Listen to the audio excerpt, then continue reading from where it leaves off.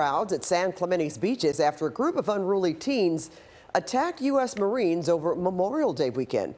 City Council is passing a new rule tonight to keep the beaches safe, and KCAL News reporter Leslie Marin is live in San Clemente with more information. Leslie.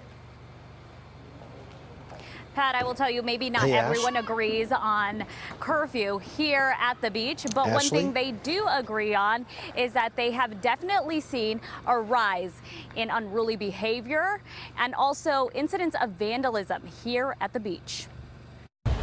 Behind the glistening beaches in San Clemente is a not so beautiful reality. I don't think it's unsafe at all, but you can see by the burned down dumpsters down there and the burned down bathrooms that there are some problems with the nightlife here. Residents pointed us to this burned out public restroom just steps away from the San Clemente Pier.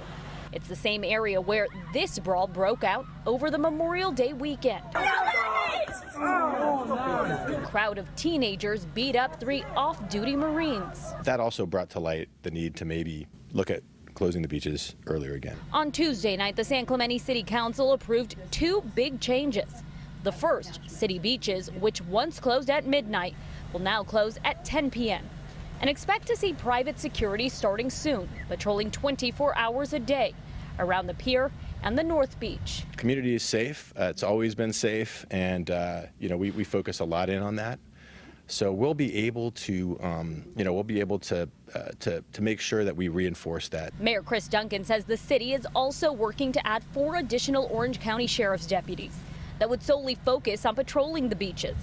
Residents Michael and Brittany Miller agree with the changes. We see so many families we see every day, and it's like families go home by 8 o'clock, 10 o'clock at night. You know what I mean? So yeah, I think it's great. After 9 or 10 p.m., I would say you're going to see an influx in crime, an influx in riffraff. Even those who were bummed to hear the beach would be closing earlier did agree with more enforcement. Yeah, it's tough, but I think it's a good place for the surfers and the water kids to hang out and, maybe a little more supervision or something.